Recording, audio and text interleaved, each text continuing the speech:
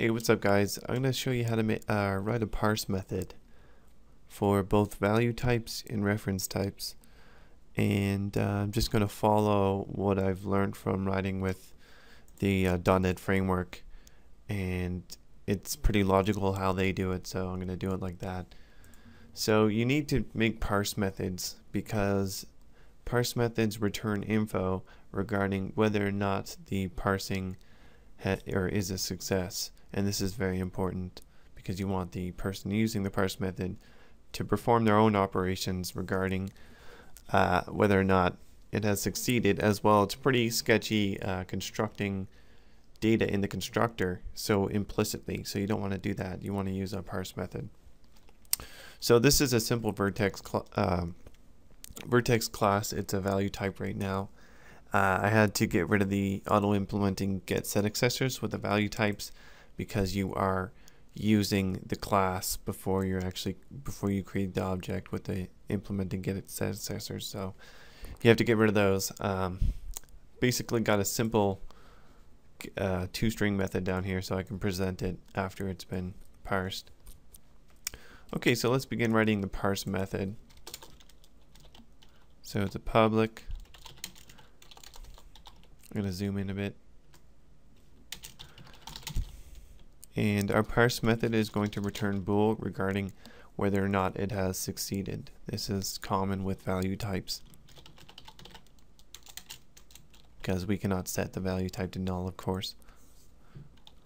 Okay, so we're going to accept a string and then a vertex object. We're going to use out because out means that we are setting a value, whereas ref means that we're modifying a value. And without, it is required of us to actually set the value. As well, anybody using this method doesn't need to initialize their object. It can be uninitialized, if that's even a word. But let's begin. So I'm going to use regular expressions to parse the string. And we can do it like this since the pattern is going to be pretty small. Actually, the patterns, I'm going to put the pattern in its own string. So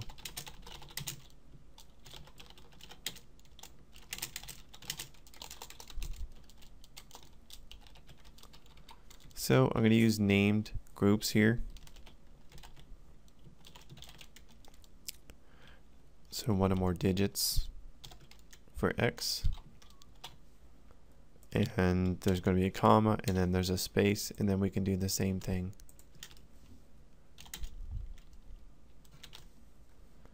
for Y and Z.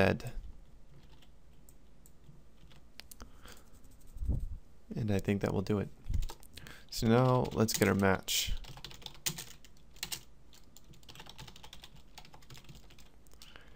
The input is text, and the pattern is pattern. We're going to check to see if the match is a success. So if match success, then we'll do stuff here. Otherwise, we're going to return false. And we have to set our out parameter. So vertex is equal to new vertex.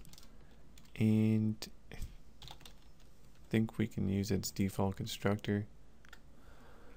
Yes, so once we do this, everything's going to be 0 in the vertex, which is irrelevant because we are returning our success here.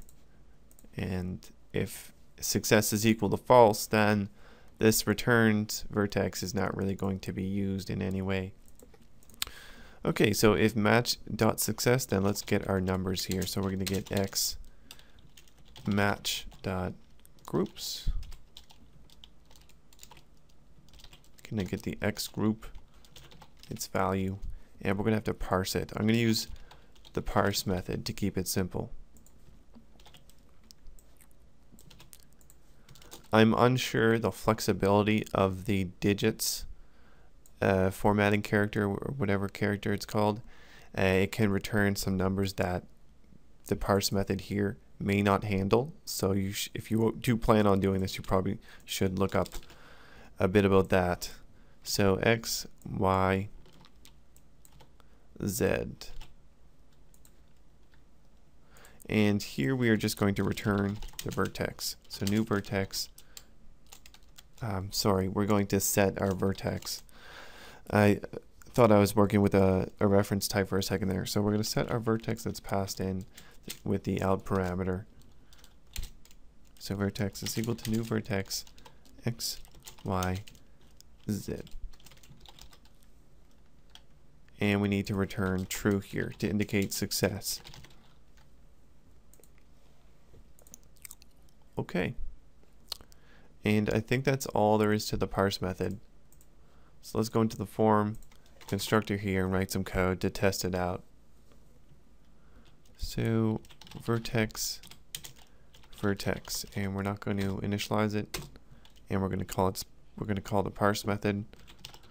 So static method parse, and we're going to parse a number here. So 32.3 space 44 space 66, and then pass in our vertex.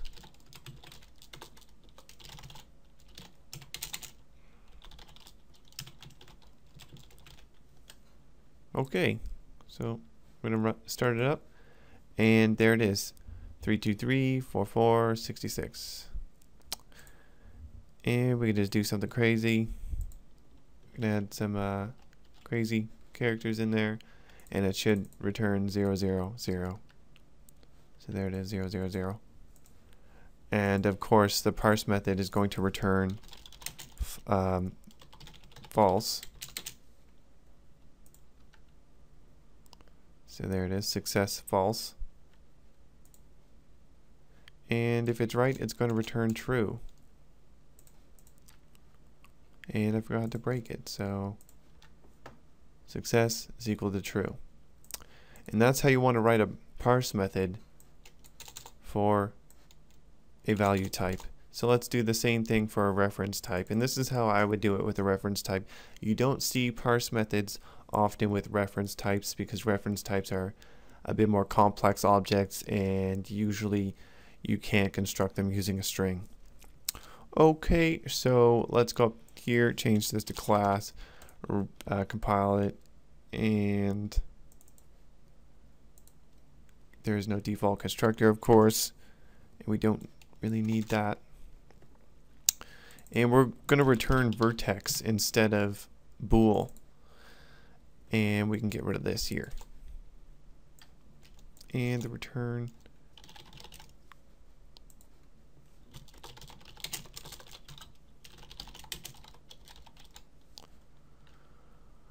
okay, so this is how I would write a parse method for a reference type.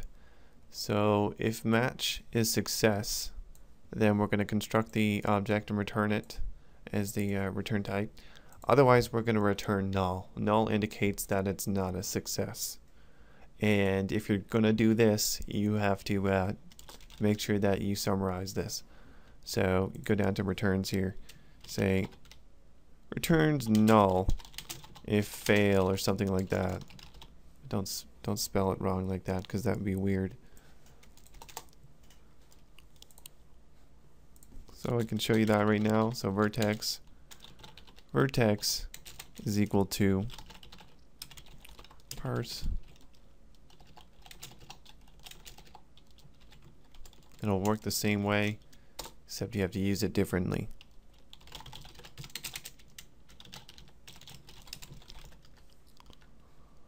So there it is, 33, 33, 33. And if it can't parse this thing, then you're going to get null. So I'm going to get an error when I try to use the toString method here. Okay, and that's how you write parse methods. See you later.